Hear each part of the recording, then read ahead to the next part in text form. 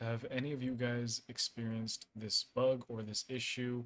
I don't know if anybody has ever gone through this before, but there's a mission here. I'm on my way on the free-to-play journey account to getting into the third part, or this is the second part. We're right there. Yeah, this is getting into part 3. And I'm stuck on this mission. And it's not because I can't do it.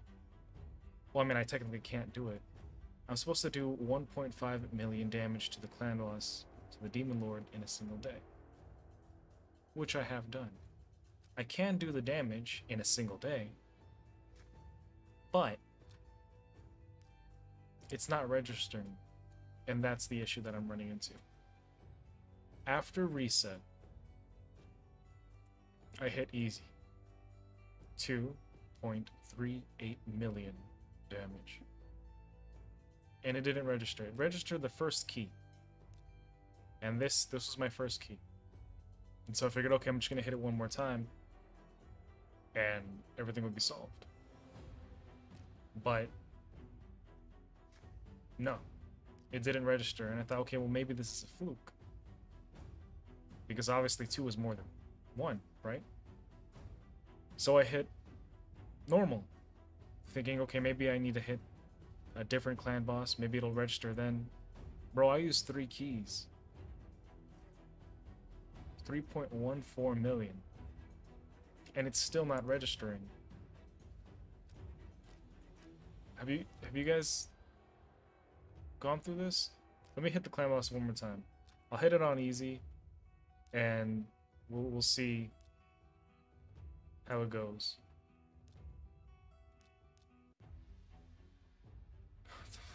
What? Why?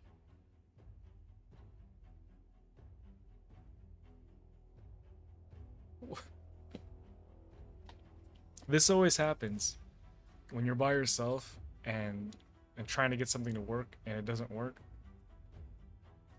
So you try to share the experience with somebody to see if they can relate or they can help, but it doesn't happen. Actually, you know what it was? I might have jumped the gun. I will admit, at reset I had 1 key, and I used the 1 key. And then I got impatient and I said to myself, I'm going to use gems. So I used gems. I had quite a bit of gems before, but I kept investing into the idea that I need to finish this now because I'm such a checklist type guy. And if I see something here, I have to get it out of the way. Maybe it doesn't register if you use gems. If you buy keys, I don't think it registers.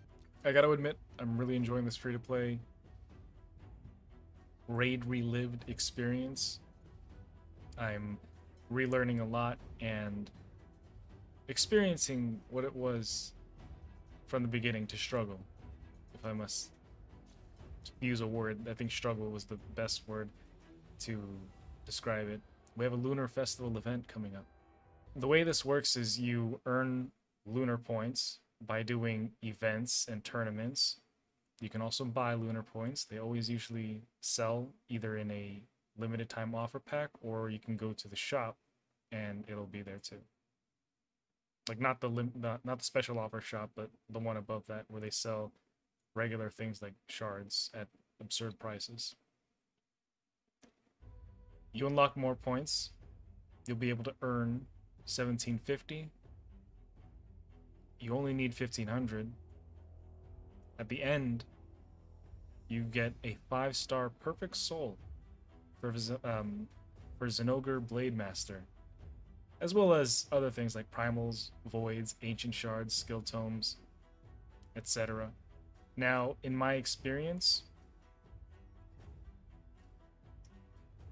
it's good if you have the resources for it, or if you're a pay-to-win player. If you are free to play, or even in the new game, I would caution against doing this. You are drained right now.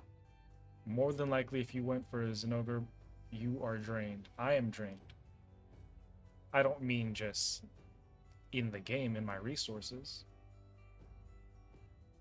But I mean, raid can take quite a bit out of you, so that's why I think it's important to avoid burnout. You do need to take breaks. I've talked about this before in other videos. What you want to do is choose specific events, Raid does an excellent job at inducing FOMO. They are so good at putting out events and tournaments at this monster path that they're also putting out at the same time that they're bringing out this Lunar Festival event at the same time that they just finished a Zinogre or a fragment event, fusion event. So you're going to feel like you will miss out. You're going to want to invest, and there's nothing wrong with that if that's what you want. But if you don't really care about a 5-star Perfect Soul, which by the way I think is amazing if you can get it, I don't know that I'm going to go for it just because I have real life, I have work. I work 7 days a week or 6 days a week. And I'm running YouTube on top of that, trying to put out content because I enjoy putting out content. I enjoy editing, or I enjoy making YouTube videos and connecting with the community. I just caution you, I digress from every tangent that I was about to go off of. If you can do it and you want to do it, go ahead and do it. This monster path, I think this is how you get Alatreon Blade Master. He did seem like a really sick champion, and you know, you do what you can. If you're like some people who play Raid, like Gavin is somebody, Vergi is somebody I know, who stack resources. On my main account, I do stack resources as well. Probably not so efficiently as they do, but if you're in that bubble of people who have the discipline to save and not pull every shard whenever they can, then you're more than likely in a better position to do so. To go for those events, even after this fusion event happened. Now, I talked about waiting for 2x's. As a free-to-play beginning player, yes, the most efficient thing for you to do is to save your shards for 2x events. And this is food, by the way.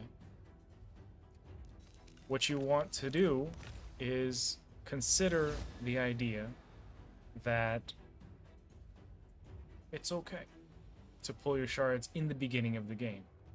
When you're hurting for champions, when you're hurting for food, when you're hurting to get your Saurus, if you choose Saurus, or whoever you might be choosing to be your campaign farmer or your first 60, you need food, you're going to want food, and there's nothing wrong with it. Remember, there is no one specific way to play Raid.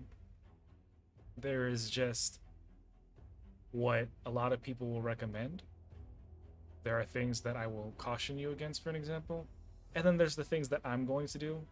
Remember, I've done this over 20 times already, so I know what to do oftentimes, but I don't always follow through with it. Like, one of the first things I'll always tell people is to focus on clan boss. I've been lagging getting clan boss up. And I've been distracting myself with so many things, namely getting champions, that I haven't really been able to focus on 60ing somebody. Like, I was focusing on Kale, and then I said, oh, I'm going to focus on SWK. Then I pulled Saurus, and then I remembered, oh, Saurus was an awesome campaign farmer way back when. Let me work on him. And then I remembered, oh, there's the referral program where I can get Jamarsa, who was a solid epic in the beginning to help with AoE revivals and heals. Defensora. I can get all these rewards and work towards Chronum. Running these accounts on top of this Baby Burrito account on top of my main account. These champions here, I do have to farm for Diabolist, so my goal right now is going to be finishing the Hollowed Halls, getting into Brimstone Path. This is on Brutal, and what I want to do is start farming 12-3, working and perfecting Saurus's build so that he can efficiently farm. Everything kind of interweaves and builds upon each other in this game. What I'm going to do next is work my way into 12, stage 12, so that I can start farming for Diabolist, because she is part of the Justiciar fusion, and she is farmable here. Getting gear is difficult for Saurus, but now I need to try to start working my way in the dungeons. Right now we're not stuck. No, we're stuck. I'm not gonna lie to you. We're stuck on stage 7. We're not able to do it yet. We just built Rathalos. In my last build, or last video, we pulled Hefrak. Hefrak is a huge pull, but I'm spreading my resources out. I don't have the gear to offer to everybody. In Dragon, we're as far as stage 8. This is pretty nice because we can get the 5-star gear, and that's going to help us progress. Fire Knight is probably my favorite dungeon to farm, and what I really want to get into because of the Savage gear, which is going to help tremendously for all of my damage dealers. And then, by the way, if you did start with Sun Wukong, and you want an idea of how to build him, I have 3 videos on him. Well, technically 4. But choose one, depending on what you want.